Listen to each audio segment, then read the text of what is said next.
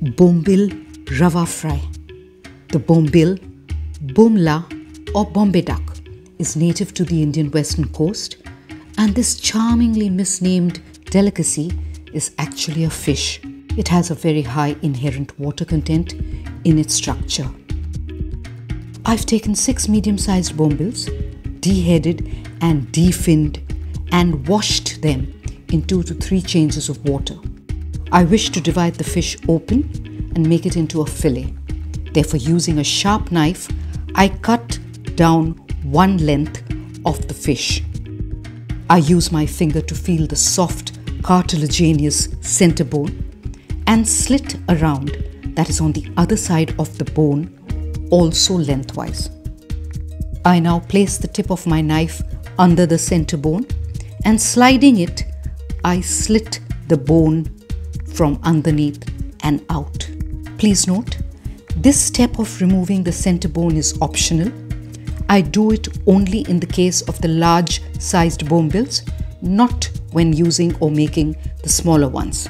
Now we have a boneless fillet type cut from each bombil. I place the bombil in a colander, top that with a smaller lid that fits into the colander.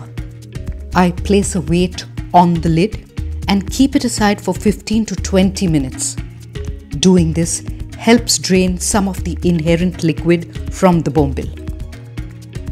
Now for the masala, I take 1 tablespoon of green chutney, which is about 3 to 4 green chillies ground with a handful of coriander leaves, 2 teaspoons of salt, 2 teaspoons of chili powder, half a teaspoon of turmeric powder, and 1 tablespoon of unsweetened Kokum juice, also known as Kokum agal.